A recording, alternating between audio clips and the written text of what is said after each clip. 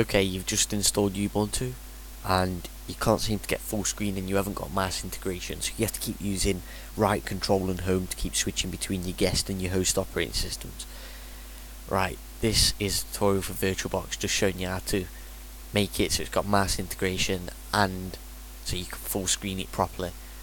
What you want to do is you want to come up to devices, install guest editions, and then it's going to mount this image onto your CD drive.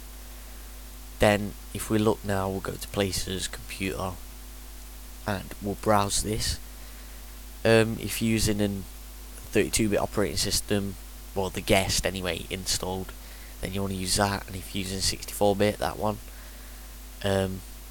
Basically what we want to do is we want to open up applications, accessories, terminal, and you want to type cd space /media /cd-rom 0.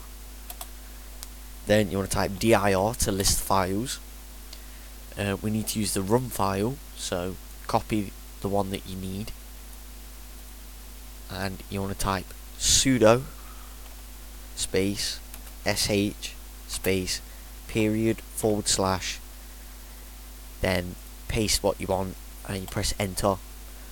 Then it's going to do all this. I've already got it installed on mine, but installing it again shouldn't do anything bad. So yeah, once you've installed that, you just want to shut down Ubuntu. Then you want to exit VirtualBox. Then you want to start VirtualBox back up, start Ubuntu.